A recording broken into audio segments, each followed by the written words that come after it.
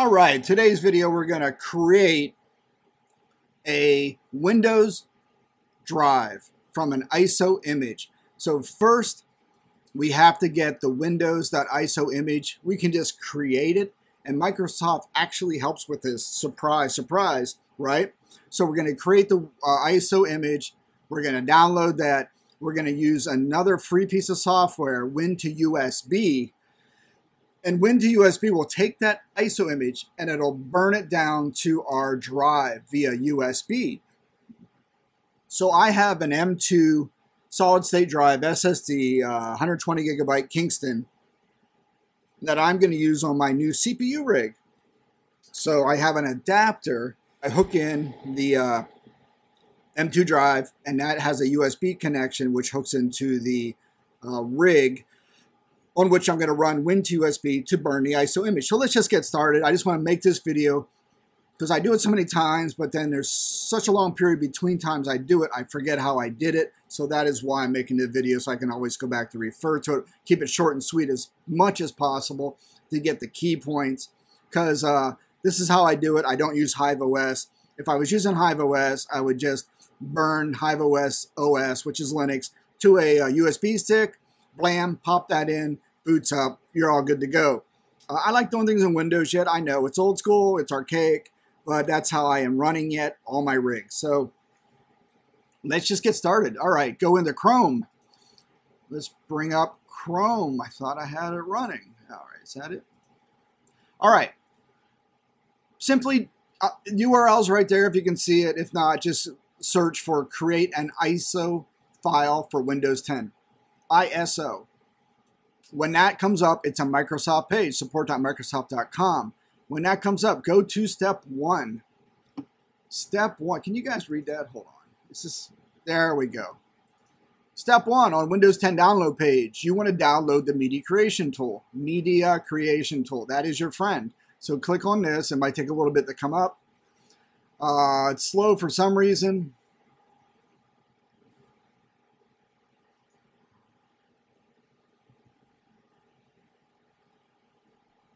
And we're waiting. Oh gosh, come on, Windows. Come on, Microsoft, you can do it. There we go, fantastic. So I'm gonna actually give you guys a break and not put you through this misery. Go down to create Windows 10 installation media. You'll have a button, download tool now. You wanna download that puppy. Let it download. It takes a little bit. Once you download it, I just dump it into my downloads folder. So let's go there. I've already downloaded it like 5 minutes ago, just to keep things short and sweet. And let's get back up here.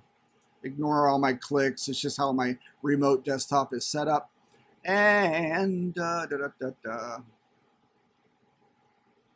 to my downloads folder. You're going to get a file called Media Creation Tool. And mine is Media Creation Tool 21h2.exe. You're going to kick that little puppy off. Blammo. Run it. Yes. It's going to come up. Let this thing come up, spin up, do its magic.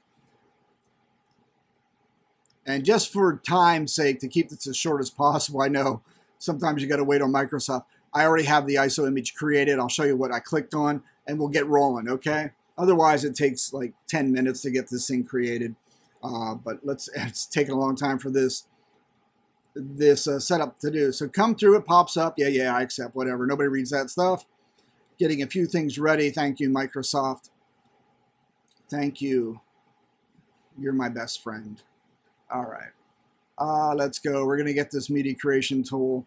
And the whole point of this is to have an ISO image on which you can make multiple, make your Windows bootable drives from, so you can run your rigs. This is how I do it. Okay, now we are at the what do you want to do? And you do not want to upgrade the PC now. You don't want to do that. You want to create the installation media, USB flash drive, DVD, or ISO file for another PC. Click on that radio button.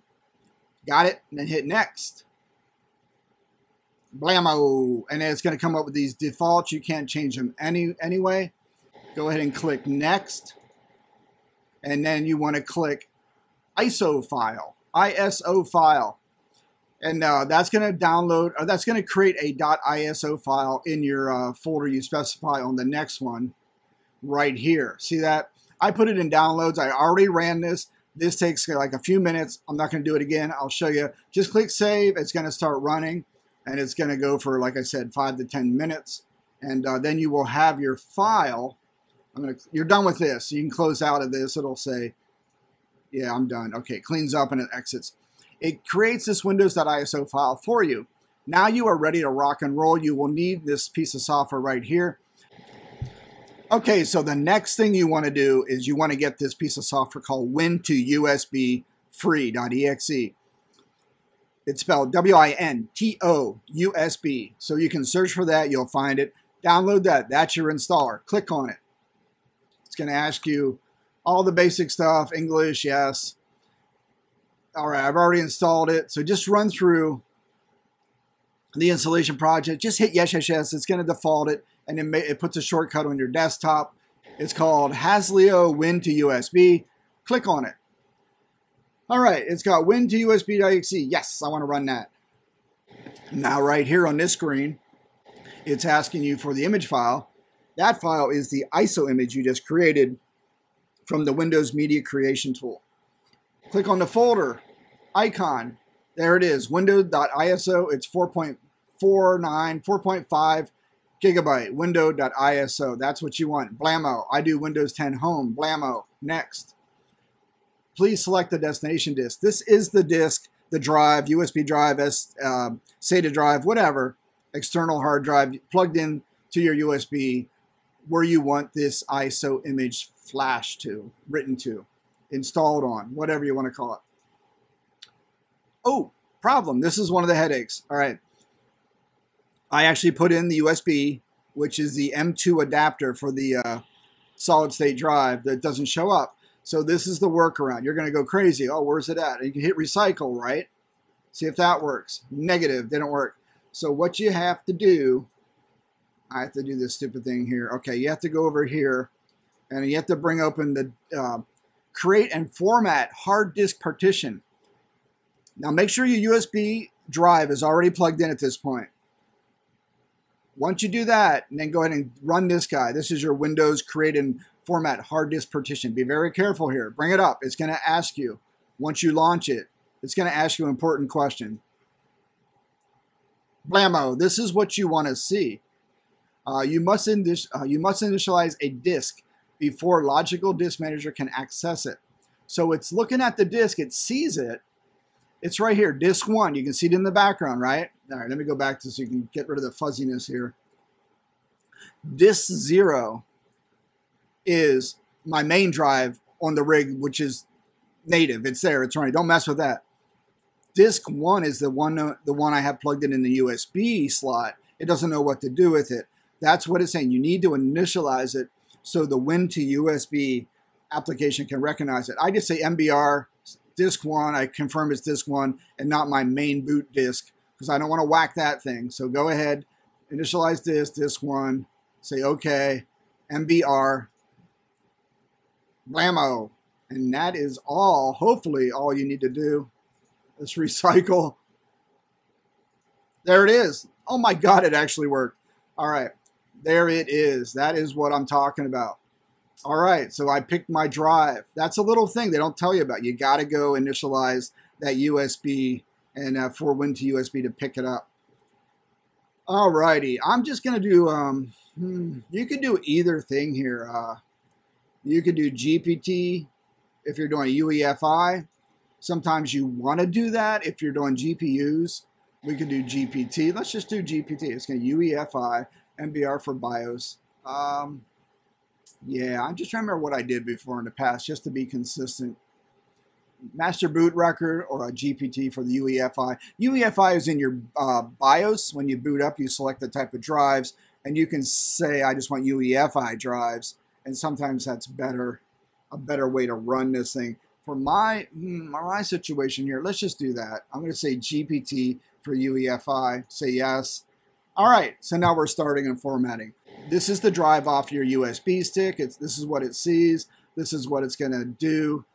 Select your partitions. I don't touch any of this stuff.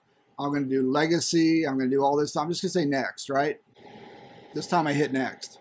All right, this is going to take a long time. I'm going to cut away. We'll come back. It's actually installing.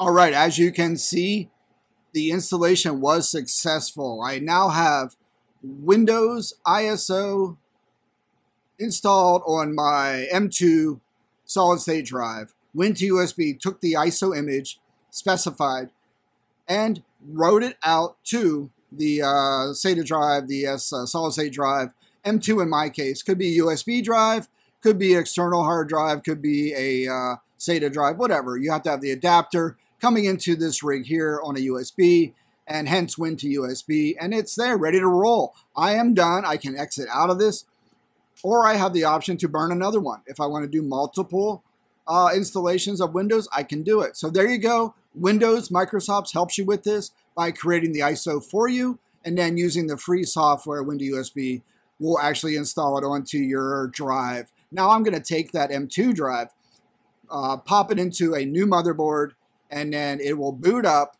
and it'll boot up in Windows startup installation mode. So I now have to go through the whole process of configuring Windows for that new rig. And then I'm good to go. And what I do, and this is a pro tip, right? When you're installing Windows for the first time and it comes up and you're going through the steps, unplug your Ethernet cable. Do not use internet. You want to install without any of that connection because you don't want them installing all these extra files you do not need. And it'll give you the option on the install saying, hook up the internet. You'll say no, continue without the internet. Continue the installation process without internet. And that is my pro tip, just to keep it a nice, clean install. And if you want to add stuff later, you can once you connect up that rig to the internet. That's all I got to say on that. So here we go. Hope this helps. I know this helps me. It puts it in video format for later reference, because you will forget this stuff. If you don't do it every day, you will forget. So I hope this helps somebody. And again, thanks for watching. I'll talk to y'all later, guys. Take care.